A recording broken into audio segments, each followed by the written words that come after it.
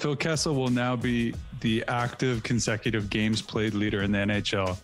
But the #1 trend in Canada came from an Instagram post of him eating hot dogs out of the Stanley Cup. I gotta put it out there. Phil does not really love to eat hot dogs. He does eat hot dogs sometimes, maybe on the golf course, but no, he does not love to eat hot dogs. And I was with Lupo, and I think Kessel was there too, and we were joking about Carlisle, and we were messing with Kessel because he's a guy that doesn't want to play for a guy like that.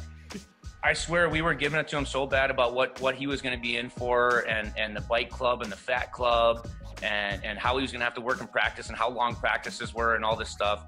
And all I can remember from that came out of Phil's mouth, and I still remember this like till the day, is, buddy, I'm just not going to do it. I just don't care. I'm just not going to do it. So Phil sits on the trainer's thing. He's talking to me. He's giving it to me about something. What's the game plan tonight, Talk? I go, Kess, if I played nowadays, I'd just bury you. He goes, you're not that tough.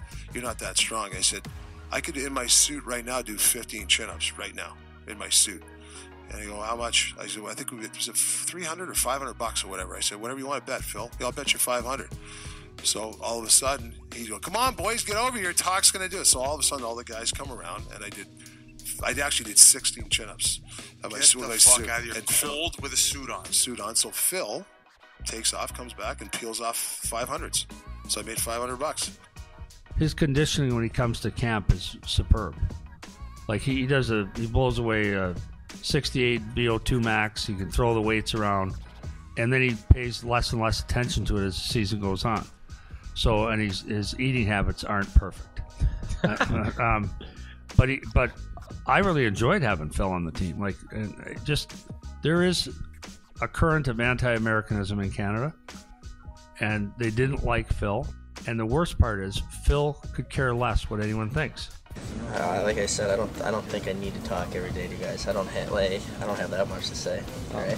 Well, he was getting a real rough ride here, and I went down and sat next to him in the stall. I said, Phil, you want me to do a rant here and brush the flies off for a couple days, as only Brian Burke can do? He said, Berkey, the only people I care about sit in this room. I could care less what people think of me here. And that drove people nuts.